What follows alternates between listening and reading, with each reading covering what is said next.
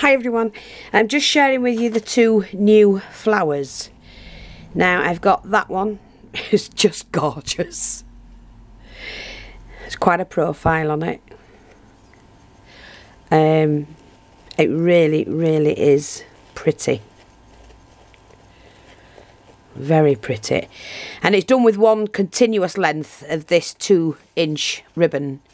So I will come back and show you how to do that one. I'm not going to show you right now, I'm just showing you the new flowers. It's just gorgeous. And that's the central one is another one that I made. If you remember, I was making these. And you add those to something like that and they are just gorgeous. So that's that one. And then I made another one of these with the leaves. And made the central flower as well, with the rickrack, and I just think they've come out gorgeous, both of them. So I hope you like those.